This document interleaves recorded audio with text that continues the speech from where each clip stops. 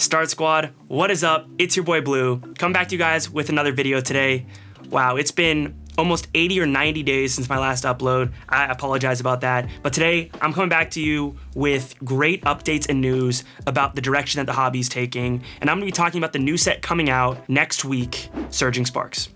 This set is going to be a mix of Super Electric Breaker and Paradise Dragona. Both sets, in my opinion, were a great step in the right direction for the Pokemon Company compared to previous Scarlet and Violet sets that we've been getting. Not saying that the sets were bad, just they left us with things to be desired. I thought Paradise Dragona left us with a few things to be desired as well, but mostly kind of satisfied us on the dragon front. Rumors next year that we're getting a true kind of Dragon Majesty-esque set, but nothing has been confirmed quite yet. I liked both of those sets for what they were, so I think it's a very close to complete set and a really good step in the right direction for the Pokemon Company going forward. Obviously, we have Terrestrial Festival and the Eevee set coming out in a couple of months. We have the Team Rocket set coming out, but we also have a few other sets, including Heatwave Arena and the Trainer Collection set coming out next year. I think getting a Pikachu set, kind of setting us off in the right direction with the Pokemon Company, will allow the Pokemon Company to get back to true form and get the hobby reignited again. So enough talking about the future. What cards in this set are we looking forward to when it releases? Considering we got both parts of the set already in Japanese, we know what to expect. But here is what I am personally looking forward to. Starting off with the Pokemon Secret Illustration Rares, we obviously have the Pikachu EX, which is one of the most stunning cards from the Scarlet and Violet era.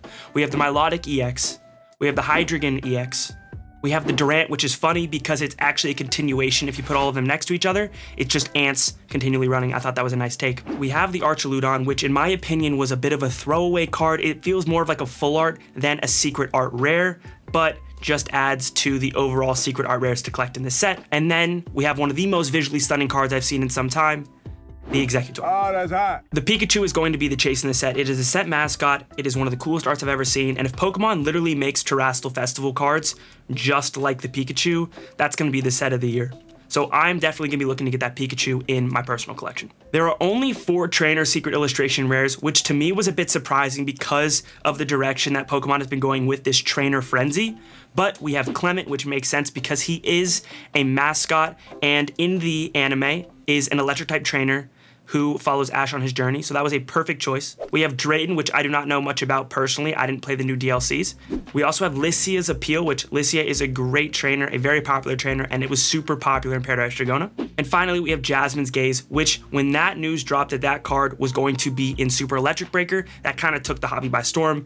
The waifu craze, the trainer craze is still in full swing. And so those 2 trainer cards, the Jasmine's Gaze and the Lycia's Appeal, is going to definitely create hype for the set because people love those trainer cards, and I also like Clement and I also like Drayden. There were also 23 art rares in the set, which couldn't make me more excited. One of my biggest critiques about a lot of sets in the Scarlet Violet era was the lack of art rares in the set.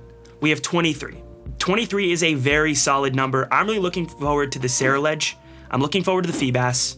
I'm looking forward to that Alolan Dugtrio, the luscious hair. I wish I had that hair. I definitely don't have that hair. It is a great card. I love that art style. I love that cartoon art style. We also have that Skarmory and the Braviary art rare. Both of those art rares are going to be just staples for my collection because I think those arts honestly deserved secret art rare variants. There's also a few gold cards, Pikachu gold card, and a couple of trainer gold cards as well. I'm really looking forward to these gold cards as well as the full arts. Obviously, the secret illustration rares and the art rares are things to be coveted and things to be desired, but the full arts and the gold cards help make this a almost complete set in my eyes. And I can't wait to get this thing in my collection. I can't wait to get all these cards, collect them all.